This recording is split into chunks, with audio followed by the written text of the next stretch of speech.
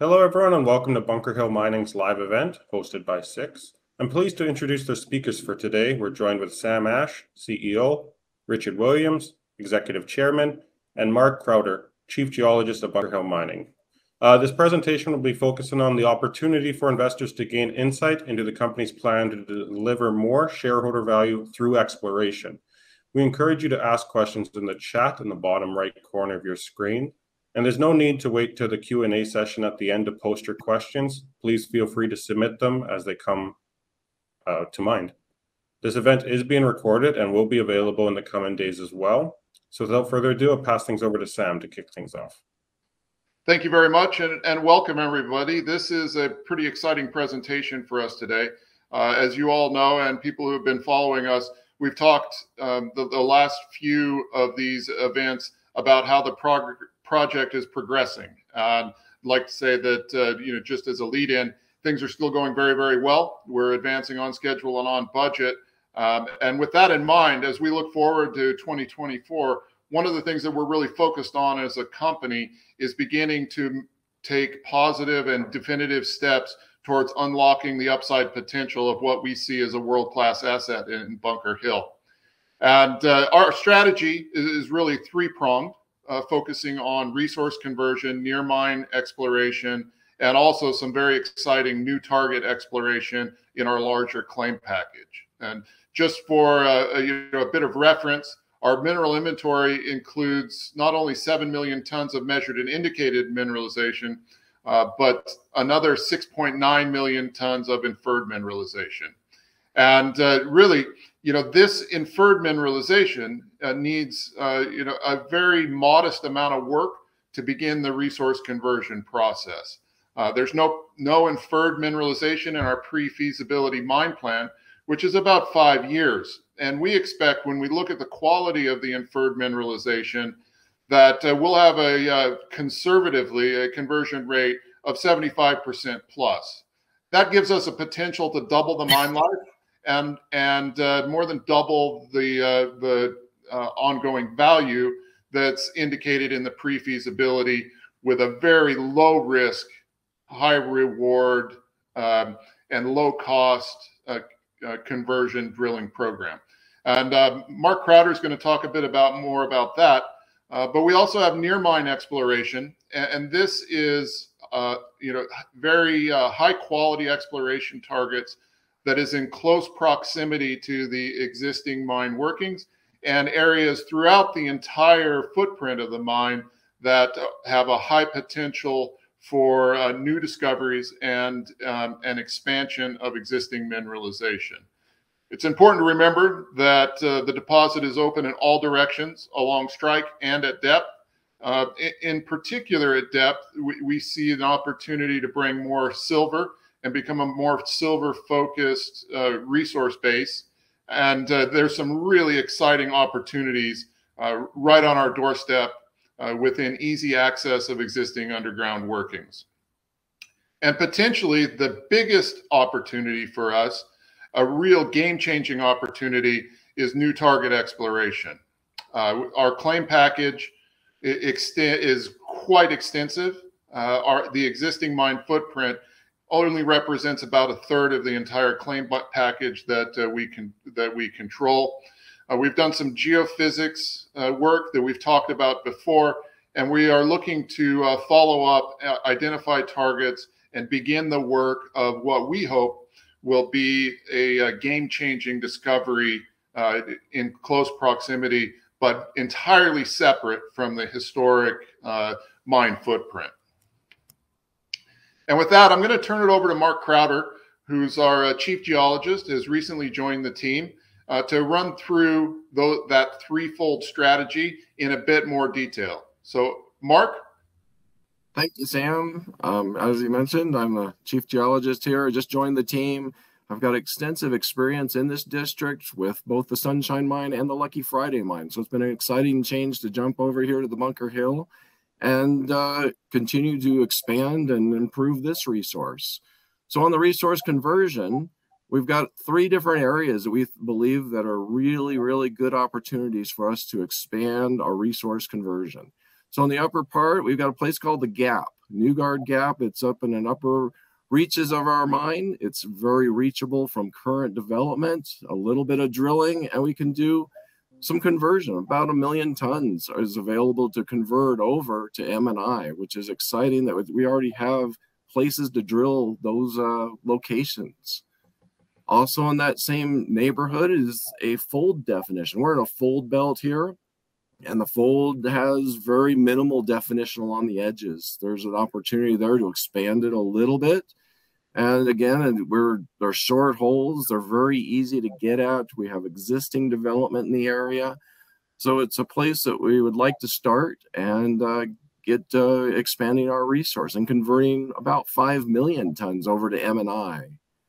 And finally, in the Newgard area, there's an opportunity. This is beyond any existing drilling. The area that we're talking about over there on the right-hand side is an area that has a great opportunity to see another little bit of like a little finger out there of mineralization. It's beyond the existing resource, and so it will fully expand this Newgard area to a great deposit. And all of this stuff is above the water table, so we're not dealing with any major water pumping. We're not dealing with any major development because this is already an existing working areas. They're readily available to us today. So it's a very low cost, low risk, and very near-term opportunity. It's accessible by all the existing development. And finally, there's 6 million tons of M&I. This is part of the M&I conversion that Sam was previously talking about that is very readily available for us to go and do very quickly this year. Then on the resource expansion side, this is a little longer term look, looking at the whole entire deposit. There's an area up there in the upper area that we've kind of got 3 areas. We've got an upper country area, a mid zone, and a down deep area. The upper country are multiple high grade silver targets above the water table. We have existing drill platforms that can be reestablished with minimal rehabilitation. So that's to get us the air, power, and water needed to set up proper drill stations so we can continue to drill out this resource in the upper area. In the mid zone, these are down dip extensions of the existing ore bodies. So these are just places where the mining stopped in the past, and we can restart in that. And all these areas are the kind of that middle band in this picture, and they're at or just below the current water table. So it's not going to take a whole lot to get access to this area. And the middle zone is a mixture of silver, lead, and zinc. And each of those are really big bulk mineable areas. So we're looking at long hole stoping as one of our primary methods. These are big bulk deposits, so we'll be able to mine it in a low cost manner. And finally, the down deep areas. These are extensions that are all open at depth and open in all directions. And generally, as we move down in this deposit, we see higher grade silver and lead with depth. As the drill platforms become available, these targets will be are predicted to be drilled. So kind of the takeaways, this is a 100-year-old mine, and it probably has another at least 50 to 100 years left in it. So the potential to increase the silver as we go deep, and we'll be using new modern exploration technology, new drilling, new geophysics. These are the kind of technologies that we're bringing to the forefront so that we can be very successful in our exploration. Then finally, the big game changer is geophysics. We've got 1,200 acres of unexplored, untested, near-surface drill targets. These are to the south of our current mining operation, and we've got 2 of them that we really are excited about. One of them is the Government Gulch target. This is a similar orientation to the Quill Newgard zone. It's on 2 major structures in the area, has a 7 to 10 million ton potential. So it's a huge, large scale deposit potential down to the south of us. The second one that we're excited about is the Midland target zone, a little bit closer to our current workings. This is a deeper target, and it's pretty neat to see that these geophysics are coming back with some really good targets for us to go and follow up on. And a little more detail on each of them. The Government Gulch, like I mentioned, intersection of two major faults. It's the Government Gulch Fault and the Midland Fault. The mineralization appears to be at or near the intersections of these faults. It's in St. Regis quartzites. St. Regis is one of the favorable hosts for mineralization in this district and always has been. It's a very strong geophysical target signature. That's why it's nice and hot and red. So it's a good idea that there might be some mineralization in that area that warrants further research and investigation. The second one is also along a major fault, the Midland. This is a major east-west fault. It's in Rivette quartzites, which is also a favorable host for mineralization both here at the Bunker Hill and elsewhere in this district. It's a little bit deeper geophysics signature, which may mean that maybe the mineralization leached from the surface and redeposit itself in the Rivette, which is at a deeper location. The takeaways: strong geophysical anomalies. There's some favorable geology, and they're along major structures, and each of these have a potential to totally redefine what the Bunker Hill is all about, that we have a whole nether deposit really close and nearby us. Thank you, Mark. So when you take a step back, what is our strategy, and what are you going to see us do over 2024? Well, first of all, the resource conversion. You know, that's the way I would characterize that is really very low-hanging fruit, and an opportunity exists for us, and we're going to be starting to drill in Q2 through Q3, and we expect that to result in a resource update with significant resource conversion and a strong potential for resource expansion, you know, by the end of the year. And then that leads into the resource expansion, kind of the same timeline. A lot of that drilling will be both resource conversion and resource expansion, you know, from the same drill locations, which is nice. And again, resulting in what we expect to be an updated resource in Q4. And then on the new target exploration, Mark and the team have a little bit of field work to do this spring, followed by a little bit more interpretation to really make sure that the first drill hole that we poke in there is targeted properly. We're looking to be drilling in Q3, and a successful year would see us having some drill results coming back late Q4, potentially early in 2025. And what does this mean from a value creation perspective? So you can see here where we're sitting at our pre-feasibility study, and I circled and outlined, just the inferred conversion at a 75% conversion rate. It has enormous upside potential. And that's before you get to the resource expansion and exploration opportunity. And we see that as having a significant long-term value creating potential for us here at Bunker Hill. So it's a really exciting program that we're embarking on. We always knew that this day would come, and our focus up to this point has certainly been on project delivery, project financing, making sure that we're getting the Bunker Hill mine into production.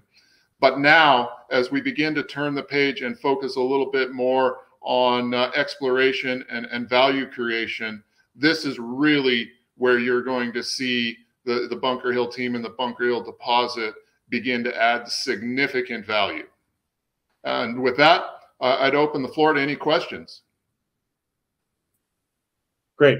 Thank you so much, Sam and Mark. We do have some questions in the audience, but just as a reminder for people that tuned in late, please feel free to submit them. I guess I'll kick off with the resource conversion section. So what I gathered was there was 3 zones: the gap, the fold, and I believe the opportunity zone, correct? Would you be punching holes in all 3 of those zones for the resource conversion? Mark, do you want to take that? Yep. So coming back to that slide, yes, we look at a little bit in the gap zone, a lot in the fold definition, and maybe a little bit in opportunity. The fold definition area is where the bulk of that resource conversion is. So that's where we're going to start, is get in our initial pass right there in the middle of that, do a few up high and then a few long. Excellent. Thank you. Rock in the audience is wondering, do your existing permits cover the mining in the newly defined areas, or will you need additional permits? It's a little bit early to, and I assume you're talking about the, I assume you're talking about the game-changing geophysics opportunity. So it's early in the game, but what I can say is that Bunker Hill is on 100% private land, 100% patented mining claims. It's all considered a single operation. So although there may be some permitting required, ultimately, if there is surface disturbance, you can expect that permitting to be associated with actually building and constructing a mine to be pretty straightforward and not all that extensive. For drilling, no, there's no permits required to begin the drilling or the geologic field work. Great, thank you. R. Walker from the audience is wondering, when is the last time the surrounding claim package was subject to concerted systematic exploration? I would say really never. And, that might sound strange, but when you think about it in context of an operation that operated for 100 years continuously, discovered by an outcrop on surface, and then essentially mined down dip and within the existing mine footprint, the mine always had 5 to 10 years worth of reserves in front of it. And because of that, the value proposition simply wasn't there for significant exploration activity across the larger claim package. You have to remember that when the mine was in operation, it was vertically integrated. There was a lead smelter and a zinc plant. The mine was feeding that, and as long as, and it was operated as a vertically integrated business. So the refining and smelting operations were really driving the strategy of the business, and it didn't call for the need to really go and greatly expand the resource and maximize the resource area from a geologic perspective. Because of that, inside the mine, you see the opportunities that Mark outlined, particularly down dip. Bunker Hill's the shallowest mine in the Silver Valley. But when you look at the exploration, there's very few, if any, holes below the bottom of the shaft level. And that's because they simply didn't need to add resource. And the same holds true across the larger claim package. There's certainly geologic mapping, and we have a reasonable geologic understanding of what the claim package looks like. But it was never tested with any drilling campaign, and never really followed up and taken to that next step, which makes it one of the reasons that Bunker Hill is such an exciting opportunity. If I just add a little bit more to the history too, and perhaps Sam, I'll ask you a question on it, is that the ownership of the Bunker Hill mine and the Sullivan and smelting operation changed in 1968 when Gulf Resources, an oil business out of Texas, bought the business for $1 billion on the New York Stock Exchange in a hostile takeover. That was happening quite a lot in American mining history at that time, with energy businesses getting into hard rock mining. As you'd expect with the new owner, they did a review of the mine's potential prior to purchase and then subsequent to purchase. And there was some systematic geological work done, or survey work done under that new ownership. And if I'm correct, Sam, the New Guard was discovered or certainly outlined for mining at that particular time. And also they had a much closer look at the deeper silver that existed at that time. So the answer to the question, which is a corollary in addition to what Sam said, was when the new owners came in, before the mine subsequently shut, they did work, and that's given us a number of clues. But no one did geophysical work like what the team has done at the moment on the surface there. And what it shows us, those of us who are the new owners that came in, is that we're following on the work done by Gulf Resources team, but we're then applying new technology to the larger land package and discovering, which was really exciting when we did this, that up in the upper areas of the mine, not just going all the way deep, which requires us to dewater the mine, which we will do, is a whole bunch of opportunities that Mark, in particular here, who we welcome to the team, has really got his eyes on. Sam, is that right in terms of the history? I may have got some of it a bit wrong, but that was, I think, a time that they did invest in exploration or geological survey work. I would say you're correct, Richard. Your characterization, I think, is spot on. There was certainly, it's not like there was not geology work done. There was significant geology work done on the larger claim package. But it would never, to the point where there was opportunities identified, but it was never, the next step was never taken to outline exploration targets and follow up from a drilling perspective. And that's what's really exciting. So you're right, Richard. There's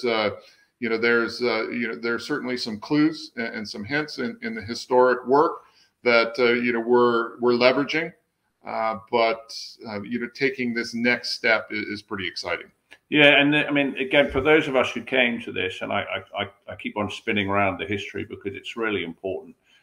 Not just the history of the rocks goes back a very long way, but the history of the ownership and the activity is quite recent. Just think about it. Gulf Resources bought this in 68, 69, the Environmental Protection Act comes in. 72 and 74, the Clean Air and Clean Water Acts. 73, the oil crisis that collapsed the world's economy. The new owners didn't just have some geology to look at, they had some very, very significant external shocks to their business that led ultimately the combination of all of that and other factors to the closing of the mine in 1981. And then nothing happened with respect to this until what you're hearing now. And because of that understanding of the history, the human history on top of the geological history, that's what drew us to this mine. Not just the ability to get it into production quickly, the first to do so in a Superfund site, but secondly, to be able to use modern techniques with the right team to unlock a whole bunch of potential that had been identified by those new owners, Gulf Resources, back in the 70s, but never been able to take into a mineable economic position. And that's what we're here to show you today, as well as introduce you to Mark, who is going to be leading the team to do this. So again, I double down. When people say, why did we come to Bunker? Not just because of the short-term production, but because of its very, very serious, large, considerable, and valuable potential.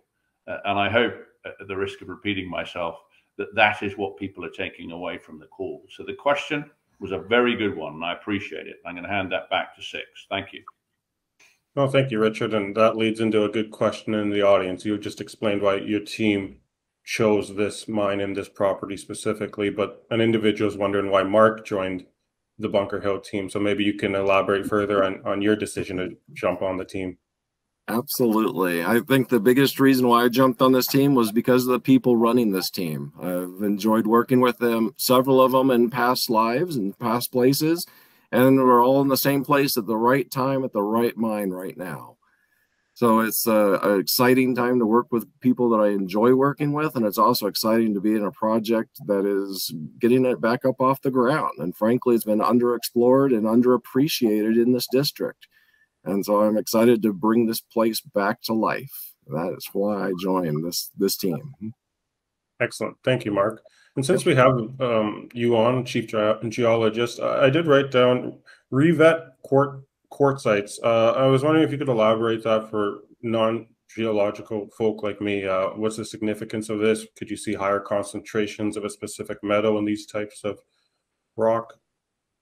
Absolutely. So there's two rock types actually here in the district that host 90% of the ore bodies. Or it's the Revet quartzite, which is a quartzite in a old sedimentary package that got heated up a little bit and then it became a quartzite. And the other one is the St. Regis quartzites. So these two quartzite units hosted in a old layered sedimentary package host most of the deposits in this area. There are a few other deposits and a few other different lithologies, but whenever you see St. Regis and Revet quartzites and the Coeur d'Alene district, that's when you should start paying attention, as those are the places where you find mineralization for both silver, lead, and zinc.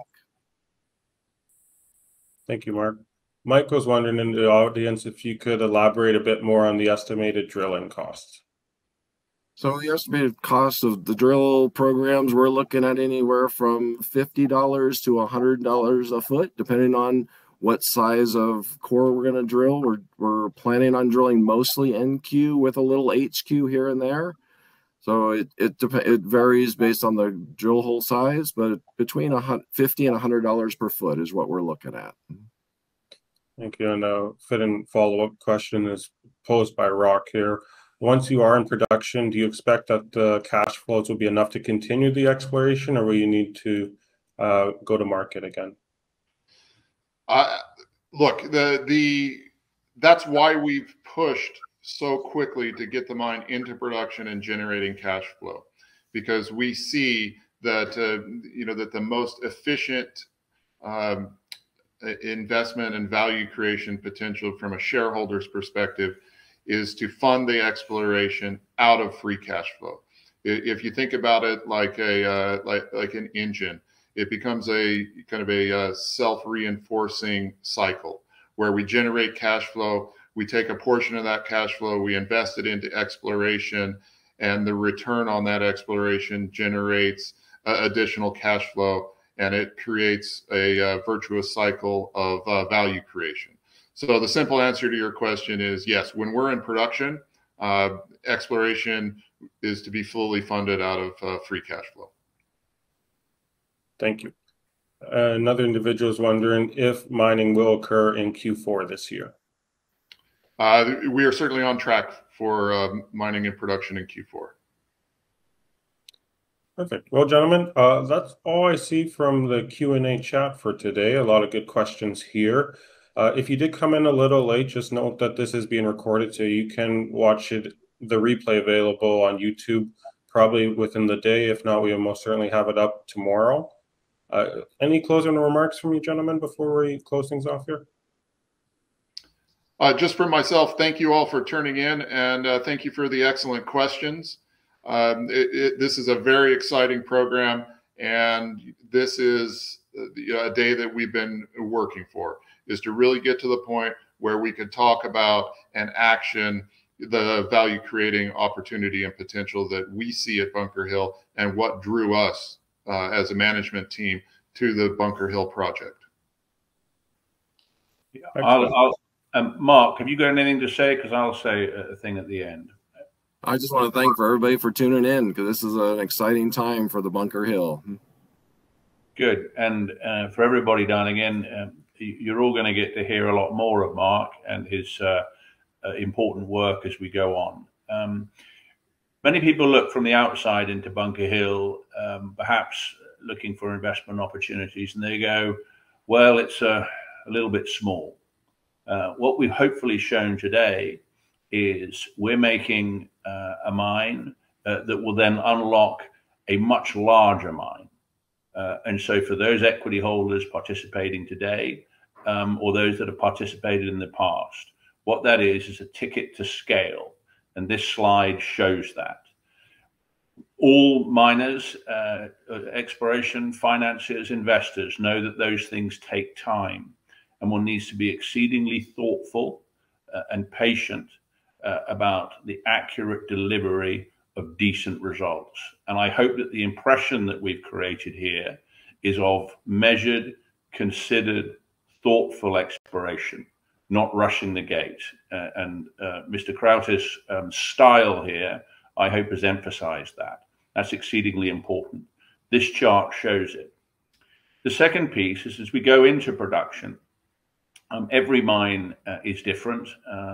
And in the Silver Valley, we are blessed with the fact that we're able to use long hole open stoping with base backfill, what Mark referred to as bulk mining methods, given the nature of certain ore bodies as he referred to them earlier on. That is not the same with every other mine in the Silver Valley. And it's one of the things that ensures that our operating costs will be in the lower quartile of that zinc, lead, silver industry comparison. Because we've got fixed infrastructure in place, we've got good access to the mineable areas, and we can use bulk operations. So we're not just looking at geology for geology's sake, expanded resources. We're looking at low cost, high margin reserves. And that's the way in which we're working the development of this mine over obviously this year, but many, many years to come. And so thank you very much for the call. I've really enjoyed, I've really wanted this call to happen for a long time to explain the geology, but we wanted to wait until we got Mark with his hands around it, his brain into it, and his team really ready to go. So thank you, Sam. Thank you, Mark. Mark, you did an outstanding job. And thank you for everybody else who's been on the call. And as always, Six, great job. Thank you. And thank you. We look forward to seeing more Mark. Thank you, Mark, and Sam and Richard. Hopefully AME Roundup goes well. So thank you all and enjoy the rest of your day.